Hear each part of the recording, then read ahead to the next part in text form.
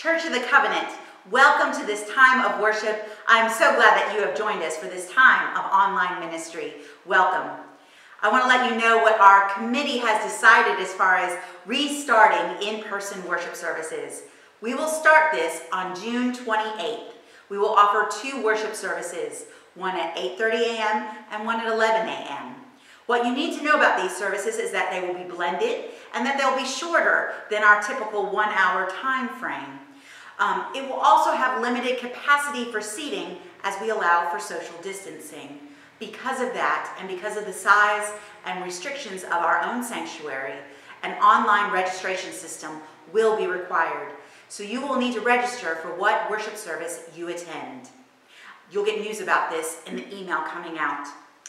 I also hope that you've had a chance to watch our online videos that will help walk you through the process of what to expect as we restart in-person worship services on June 28th.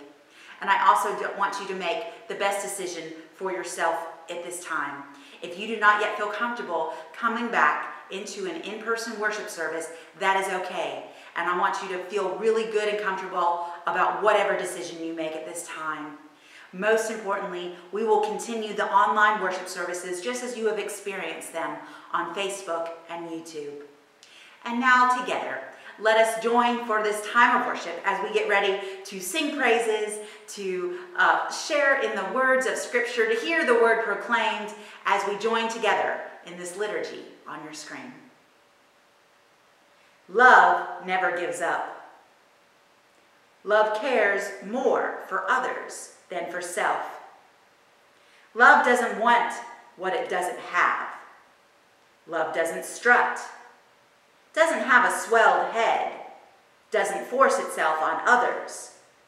Love is never me first, doesn't fly off the handle, doesn't keep score of the sins of others, doesn't revel when others grovel. Love takes pleasure in the flowering of truth, puts up with anything, trusts God always. Love always looks for the best, never looks back, but keeps going to the end. Love never dies. We are waiting to unite fully with the one great love. Until then, we have faith, hope, and love, but the greatest of these is love. Pursue love. Amen.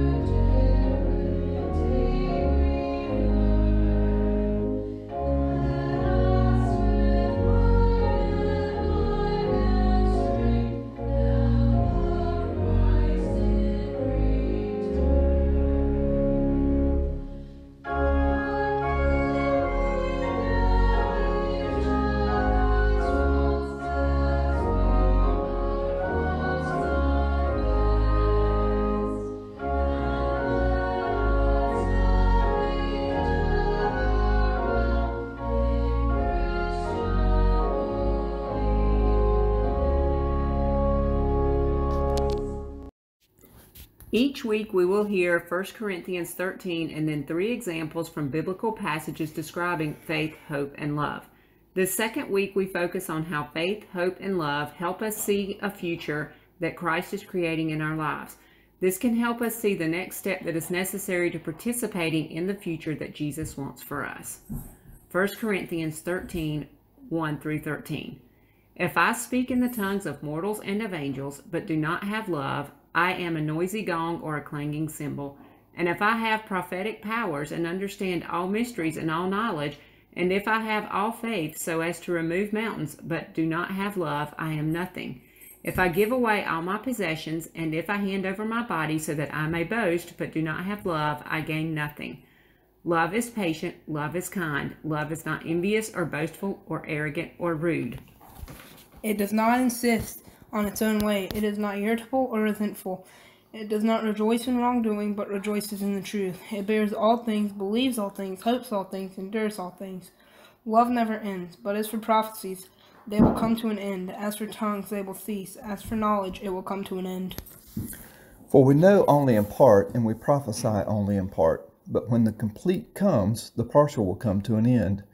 When I was a child, I spoke like a child. I thought like a child. I reasoned like a child.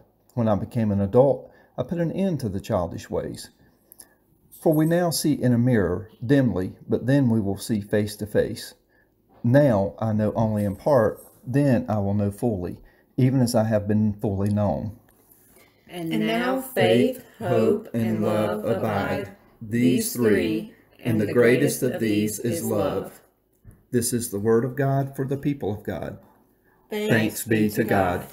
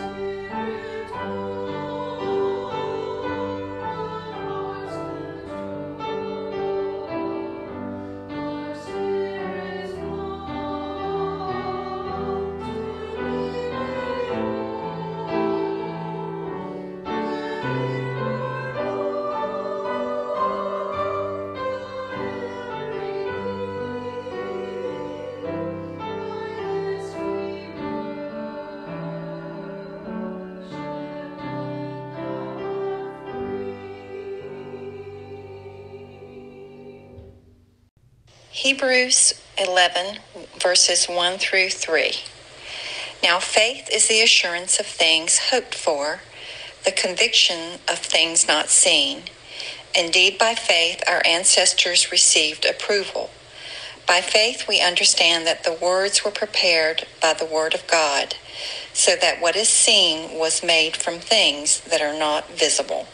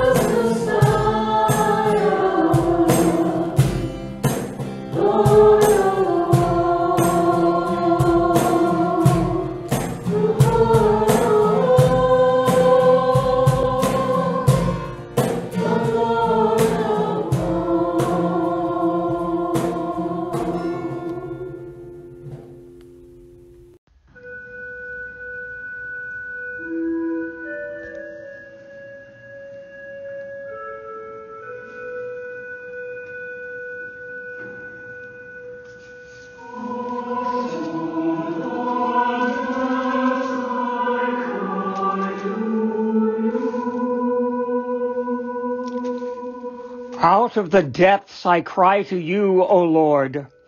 Lord, hear my voice. Let your ears be attentive to the voice of my supplications. If you, O Lord, should mark iniquities, Lord, who could stand? But there is forgiveness with you, so that you may be revered. I wait for the Lord. My soul waits, and in his word I hope. My soul waits for the Lord more than those who watch for the morning, more than those who watch for the morning. O Israel, hope in the Lord, for with the Lord there is steadfast love, and with him is great power to redeem. It is he who will redeem Israel from its iniquities.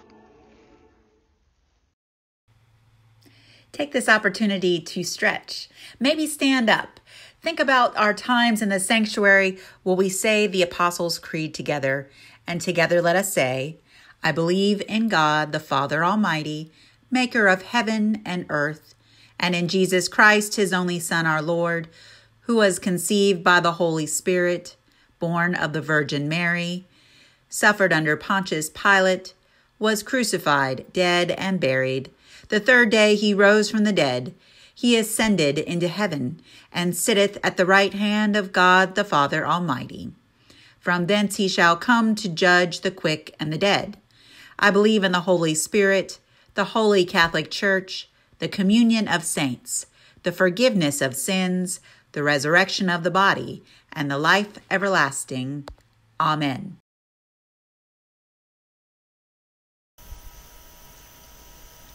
Beloved, let us love one another, because love is from God.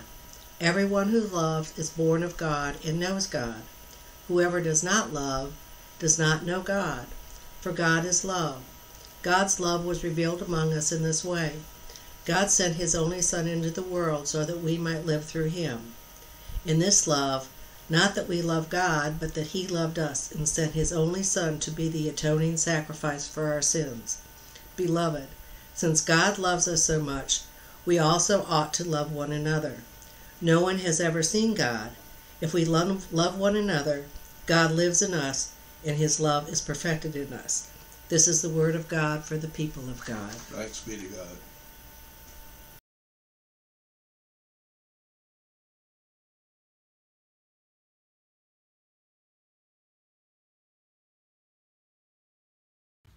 Hi kids, it's good to see you again. Today's lesson is about faith. You know what faith is? I don't either. But I've got an example that might help us to understand a little bit about faith. You see this beach ball? What would happen if I let go of this beach ball? It's going to fall, right? You think I could make it float in midair? I can toss it up, but I really can't make it float. So what makes you think it would fall to the ground? Because you've seen it happen before, and you have faith that if I let go, it's going to fall again. But what if I said I can make it float in midair? Would you believe me? Let's try it. How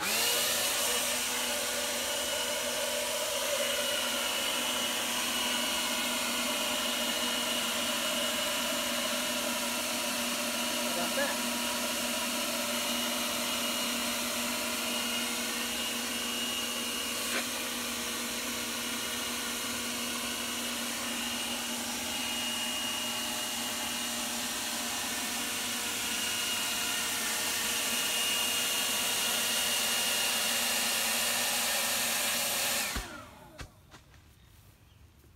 So, you saw the ball float in midair, right? But could you see what was holding it up? No. You know it was air, but can you see air? How do you know that there's air around you? Because you believe that there's air there. That's what you've been told. And we've just proven that air can keep this beach ball suspended. That's kind of the way it works with faith in God. We can't see God, but we can see things that God does. God created all these trees, the grass, the birds that I hear chirping out here, and we have faith that God, having done all that, can do anything, and He can do things for us that we might not otherwise believe or we haven't seen before. So remember, when you get down, when you start feeling sad, you need to have faith that God is with you and God can help you and God can help you do anything. See you in a couple of weeks.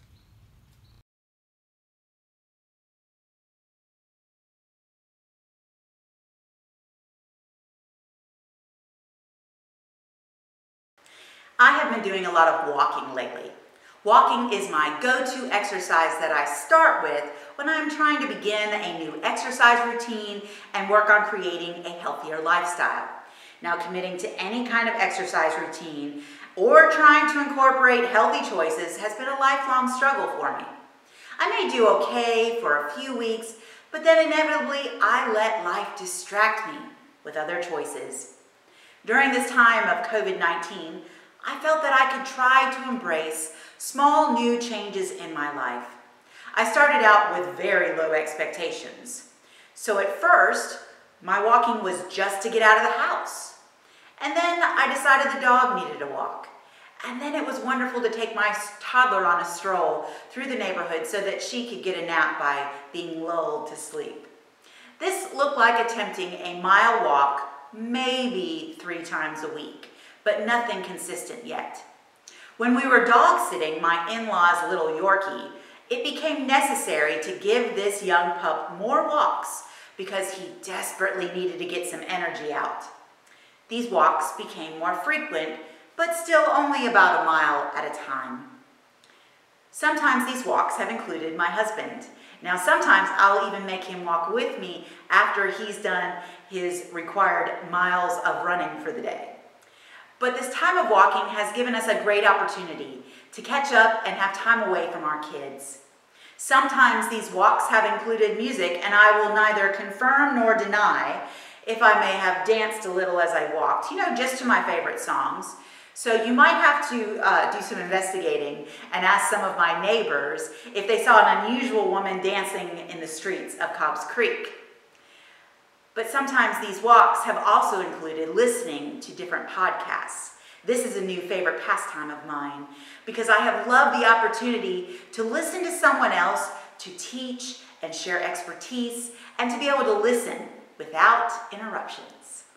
On one of these walks, I got all the way around the circle in my neighborhood, which for me is a marker of just over 1 mile, but my podcast wasn't finished, and I was so engrossed in it that I needed to go further. So I kept going and hit mile 2. The 2-mile walk pushed me to my next stage of engaging regular exercise, which now includes walking consistently 5 days a week, at least 2 miles at a time. Now, the other change is that I do this for me. What began as a reason to get out of the house, to lull someone to sleep in the stroller, or to sufficiently walk the energy out of a dog, has turned into something that I need, and I need with consistency and regularity. One day last week, I hit 3 miles, just because I could.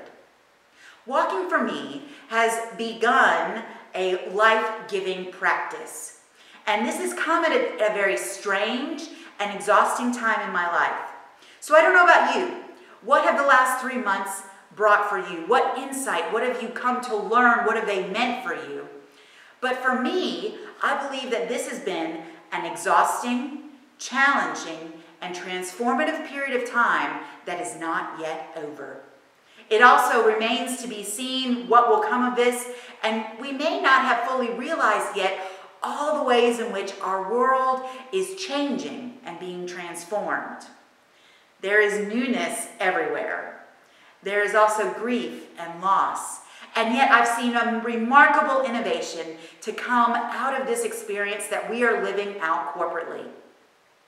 This isn't just felt on an individual level, but it is throughout the community and our state and the government and our country and the world. But maybe more important is our focus on what this means for the church and for all of us gathered together as a people of faith. So here's the thing. I'm preaching this sermon to you, but I don't have all the answers yet.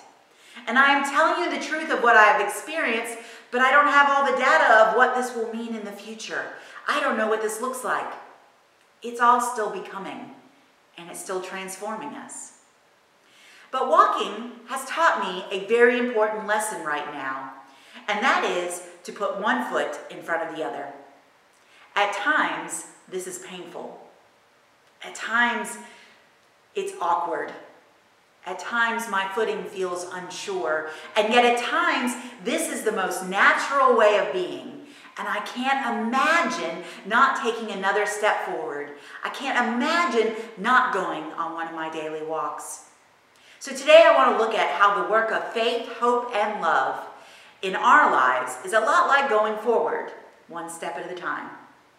So we have been looking at 1 Corinthians 13, and we're trying to understand a very familiar passage. So this requires that we look at what happened in the chapters before and after. Context will help us to know what we should learn from the beautiful recitation on love. Because let me just tell you, it is very tempting just to build this sermon series around the sentimental illustration that we find in verses 4 through 7. Because we all know it and we all love it. We love the way it sounds, and when you hear it, everyone nods their head in agreement because we hear these words together and we agree. Love is patient. Love is kind. Love is not envious or boastful or arrogant or rude. It does not insist on its own way. It is not irritable or resentful. It does not rejoice in wrongdoing, but rejoices in the truth. It bears all things, believes all things, hopes all things, endures all things. Love never ends. And you would be right to assume that Paul wants you to hear in these words the power of love. Right before this, in chapter 12, Paul is trying to teach them about spiritual gifts. To explain, he talks about the various gifts and how they are spread out among the members of the body. So while the body comes together, just as we do in the body of Christ, we do it and we share the power of these spiritual gifts, the way we each have them, and the way we are putting them together for a higher goal. And that higher goal is to love as Christ loved us, and to keep that going in the world, keep spreading and sharing that love.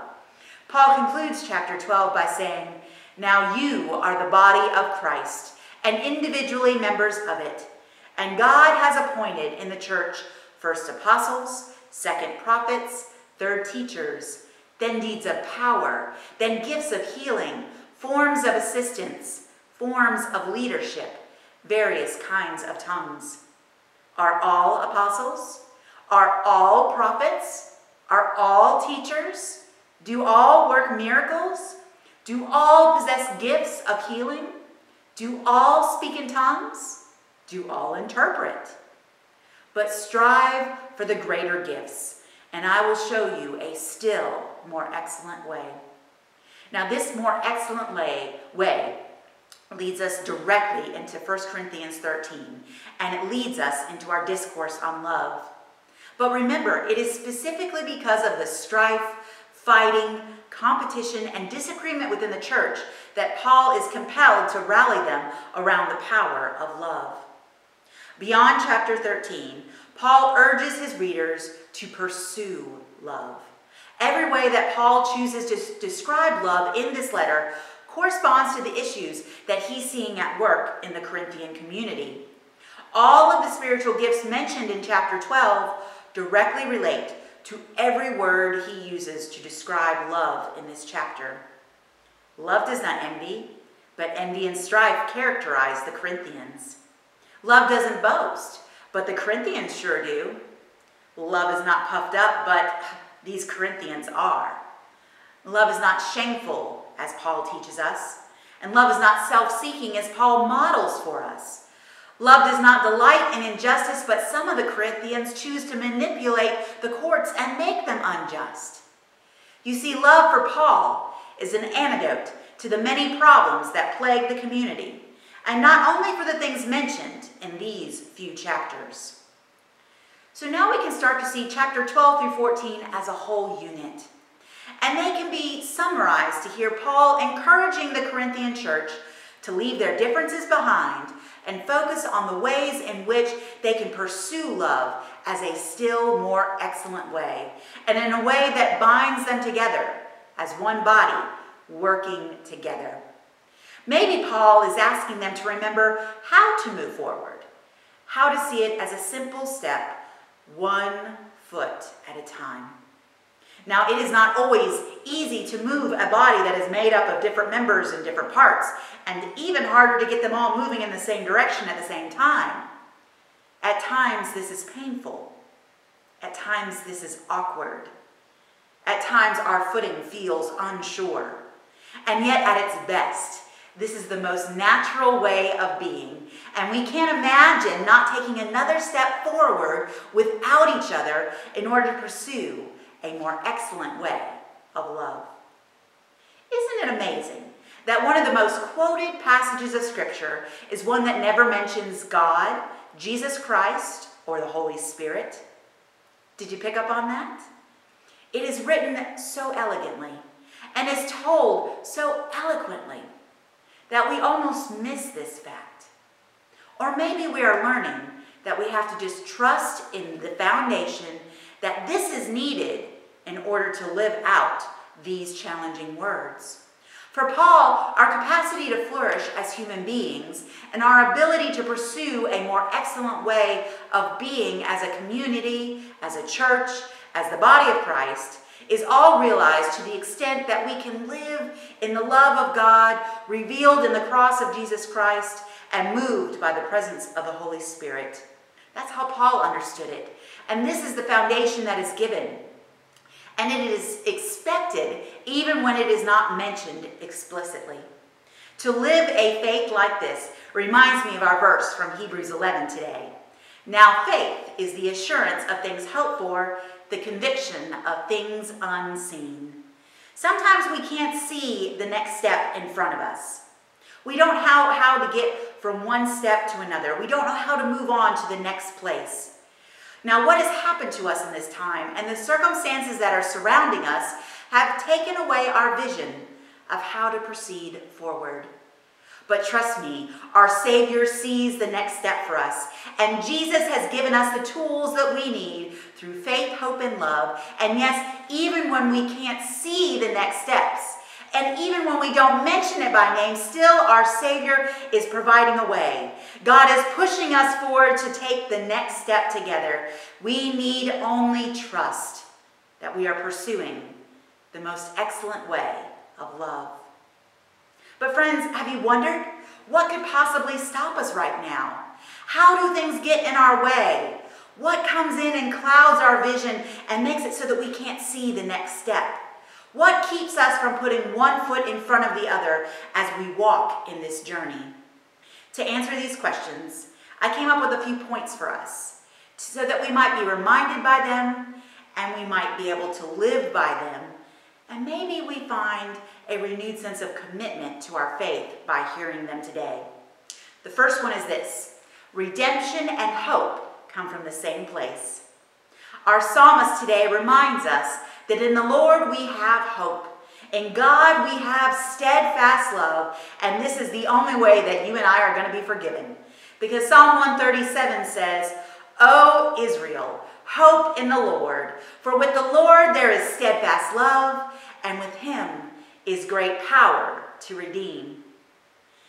Friends, we understand that without salvation, we can't possibly see or try or do on our own, and we are unable to overcome the weight of sin in our own lives. Every reminder of this is a profound realization of what it means to hope in God. We cannot be redeemed of our own measure. Any attempts to try to do it all on our own will be the thing that gets in the way of pursuing the most excellent way of love. The second point I want you to hear, I want you to pay close attention to today. It is to connect with others and try. Because this is the one that's getting to me right now. This is my place of struggle, and this is where I'm hurting right now because I know others who are hurting.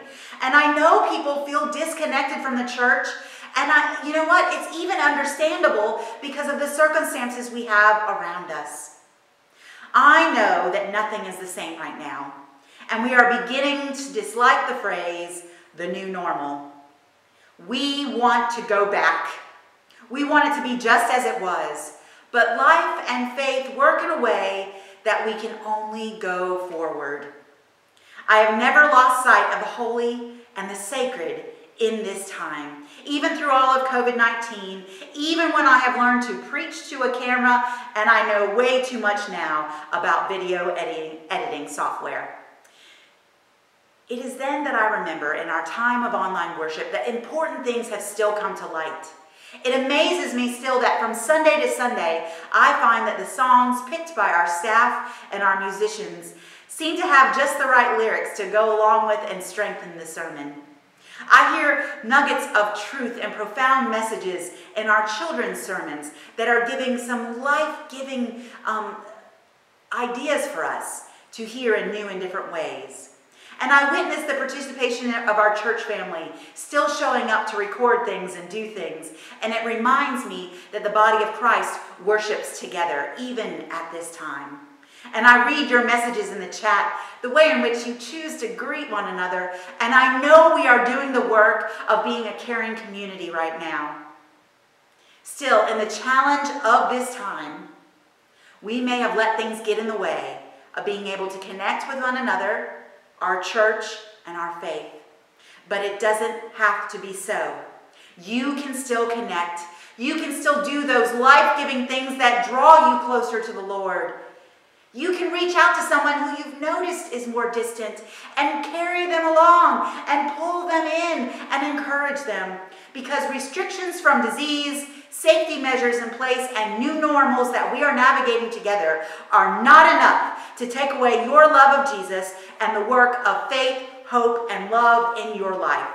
You can choose to pursue God in the way that God is choosing to pursue you right now.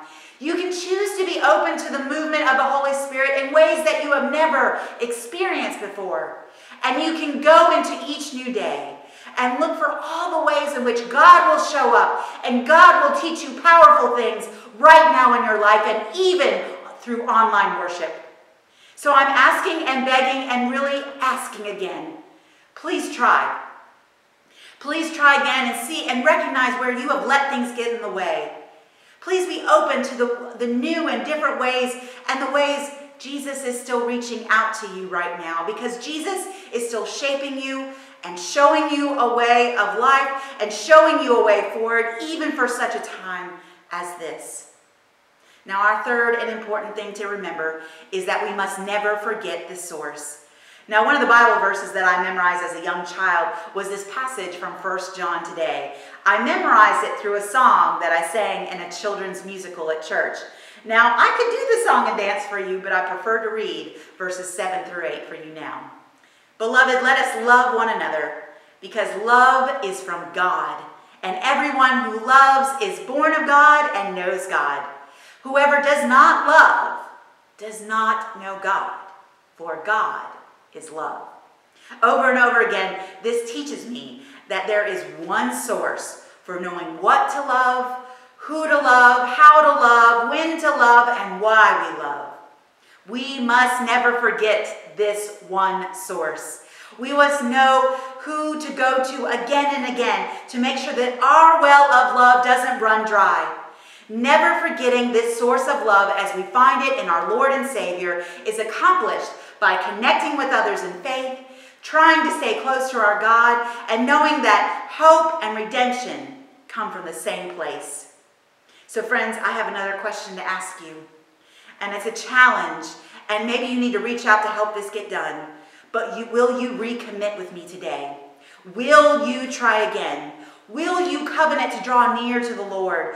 Will you say yes to all the ways that you can connect with the holy and connect with your church family right now? Will you try even when it's uncomfortable? Will you give it a go even when it isn't how we've always done it? Will you make efforts to do what is not natural? And will you make allowances? This isn't the church or the faith you have always known, but trust that the power of the Holy Spirit is going to show up in mighty ways and is still transforming lives even in a time like this, and even in the midst of COVID-19, and even through online ministry, and even through our challenges and struggles. The Holy Spirit is there. So I want to ask you, and I'm going to invite you to walk with me. Let us together take one step forward right beside each other, so that we together as the church might pursue a more excellent way of love. Amen.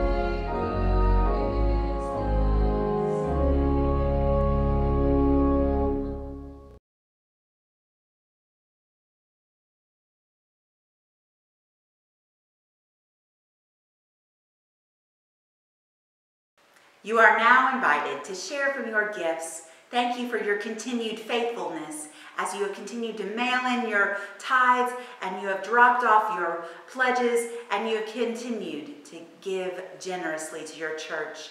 Let us now pray.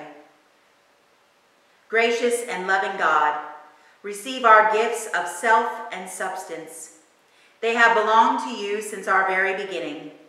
We give them freely, joyfully, prayerfully. With them we praise you. With them we celebrate the great power that is your love, a love that abides always, a love that radically transforms, and a love that makes us whole. Amen.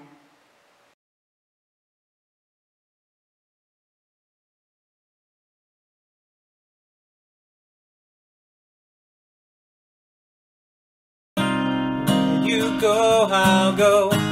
Where you stay, I'll stay. When you move, I'll move. I will follow.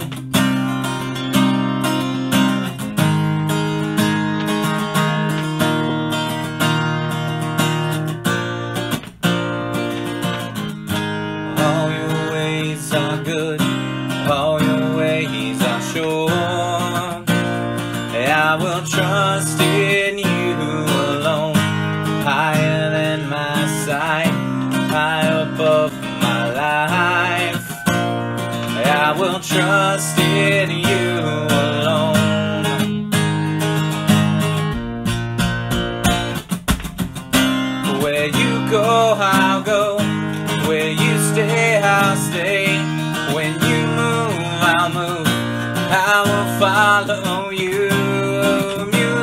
I love. How you serve, I'll serve. If this life I lose, I will follow you. Yeah, I will follow you. Yeah. Light into the world, light into my life. I will live for you alone. You're the one I seek, knowing I will find all I need in you alone. In you alone. Where you go, I'll go. Where you stay, I'll stay. When you move, I'll move. And I will follow you. I love, how you serve, I'll serve. If this life I lose, I will follow you. Yeah, and I will follow you. Yeah. In you there's life everlasting. In you there's freedom for my soul. Joy, unending joy. I will follow. Where you go, I'll go. Where you stay, I'll stay. When you move, I'll move. I will follow you. You love, I love. How you serve, I'll serve. If this life I lose, I will follow. Go, I'll go. When you stay, I'll stay. When you move, I'll move. And I will follow you. Whom you love, I love. How you serve, I'll serve. In this life I lose, I will follow you. Yeah, I will follow you. Yeah, I will follow you. Follow you, yeah.